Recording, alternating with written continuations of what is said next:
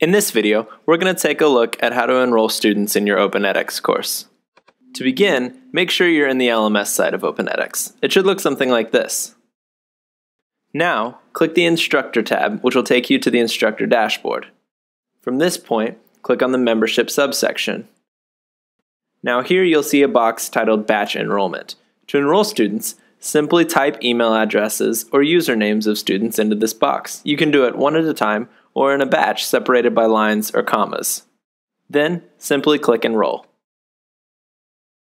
If your students are already edX users, they will simply receive an email letting them know that they've been enrolled with a link to the course. If they are not edX users, they will receive a link to register. Once registered, they will be able to access the course.